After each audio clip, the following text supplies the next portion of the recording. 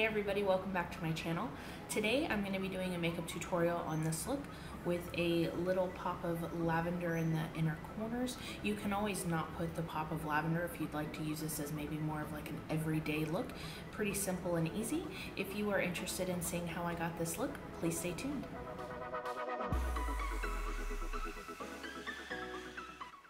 I'm going to start this look by hydrating my skin with the Evian face mist and then going ahead and moving to priming with the Nivea face balm.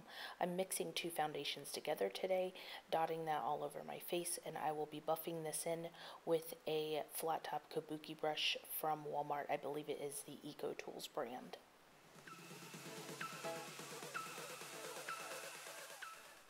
For concealer today, I'm going to be using my current favorite, which is the Bare Minerals Eye Brightening Formula, and I will be using this underneath my eyes, mainly as a highlighter, not so much for coverage and concealing.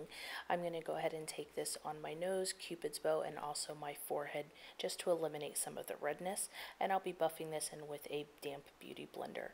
To set that, I'm going to be using the powders in the Anastasia, mixing the banana and one of the highlighter powders under my eyes on a Sephora brush.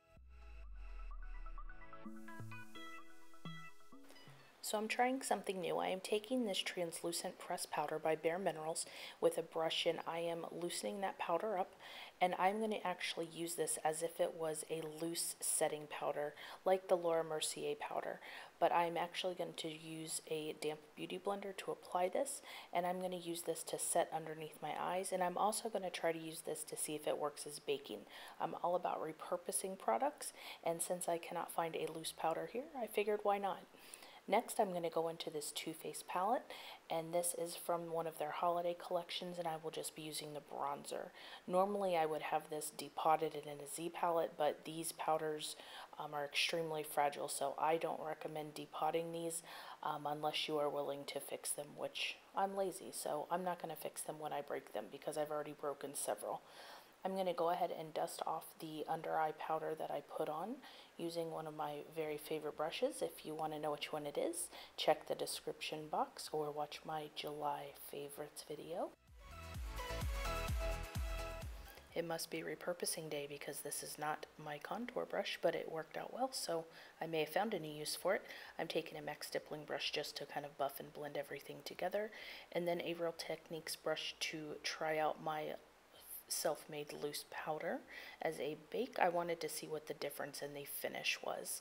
I am also doing a slight nose contour today using the Anastasia contour kit, and then I'm going to move on to eyes, prepping my eyes with the concealer that I used from Bare Minerals, and I will just be taking a fluffy brush to blend that in. I'm setting my eyes before we move into eyeshadow, and today I'll be using the Ombre Rouge eye palette by Becca, and we'll be using shade number 3 first. I will be dusting that into my crease and just a little bit above the crease.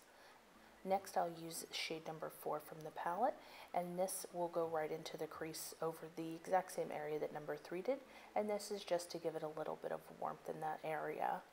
The next shade that I'll use is number 5, and I'll be taking this on a flat, I believe, Sigma E35 brush, and I will be concentrating that directly in the crease.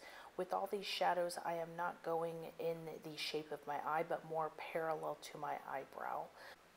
Next, I'll be using the Morphe M507 brush with the color 5 to define that straight line and also to warm up that area just a little bit. This is just to give it a little bit of depth that we're looking for, so it's very easily defined. Then I will go on my bottom lash line and do the exact same colors in the same order, number 3, 4, and then using number 5 to actually smoke out that bottom lash line. When I'm finished with my bottom lash line, I'm just going to take a fluffy brush with no product and blend everything together on my eyelid. Now I'm going to prime my eyelid with a shadow base, and I believe this one was from NYX. I will link it down below. And I will be taking a color from the Tartelette palette, and I believe this is Free Spirit or Supermom. I can't remember which one. I will link it down below for you though. And I just packed that shadow on my eyelid. Just real quick on the brows, I did not do those on camera. And then I am setting my brows with clear mascara. Again, we're all about repurposing today. Now the star of today's show is this Inglot pigment in number 120, and this will give us that lilac pop of color in the inner corners of our eyes. Now for those subscribers who are not big into the bright colors on your face, you do not have to do the purple. You can go with our normal colors that we've already applied and move about your day.